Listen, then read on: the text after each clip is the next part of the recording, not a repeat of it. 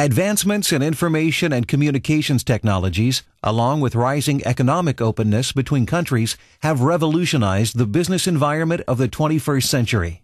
These new technologies are bringing about globalization and are giving some of the nation's rural areas with distribution access and a trained workforce the ability to compete in the world marketplace. As competition for fewer and larger economic development projects comes our way, we have to be ready for these companies that are looking for shorter lead times in startup, more profitable areas, as well as lower costs to get up and running. Transportation plays a big factor in these areas, and in rural areas today we're able to compete not only in transportation costs and startup costs, but also in technology. With the advances of technology, we can compete with world markets. In the southern region of South Carolina, the counties of Allendale, Bamberg, Barnwell, and Hampton are attracting many international corporations. The Southern Carolina Alliance, or SCA, is the driving force behind much of this economic development. The Southern Carolina Alliance is a marketing and recruitment organization that goes out and recruits industry to our area. The main function is to improve the quality of life of our FAR residents, as well as improve the per capita income through job creation and investment. The capital investment in our region has been very good over the past few years because we've been able to successfully recruit several $100 million projects to our region. The SCA region of South Carolina is ideally located halfway between New York and Miami and is within a day's driving reach of over 75% of the U.S. population.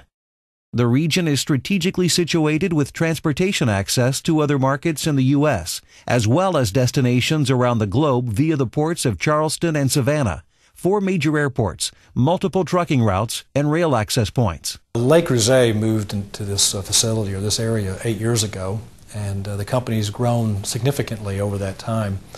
And 2 years ago we decided we needed to expand, and we looked at lots of options and determined that being located between Savannah and Charleston was great for us, so we decided to expand here. The region provides a competitive edge to international industries seeking global success. Chronotech's decision to expand into the United States was based upon the large American market that at the time was very undeveloped for our wood panel and flooring products, and also equally important, the availability of raw materials.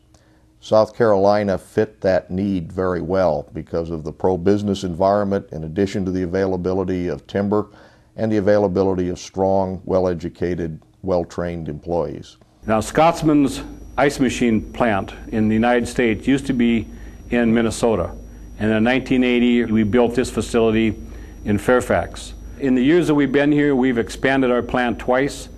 We feel good about our location, we feel good about our employees here, and so far we've been very successful here over the last 25, 27 years. The Alliance's Certified Business Ready program ensures a certified pool of workers and a certified site location. Through our Business Certified Ready program, we are able to work on two things: product development for industries coming in. This program allows our product, meaning our industrial sites, to be ready for industry, to get them up and running 3 to 6 months in advance of what they normally would do. What we try to do is to certify the sites through infrastructure, through the geological work, the environmental work, etc., which saves the companies a lot of expense and a lot of time in getting their companies up and going. We also have, over the past few years, we've identified over 2,000 workers that meet the National Certified Program of Work Keys assessment. That tells us that these people are very willing and able and qualified to go to work in these types of industries. To learn more about this story, please visit southerncarolina.org.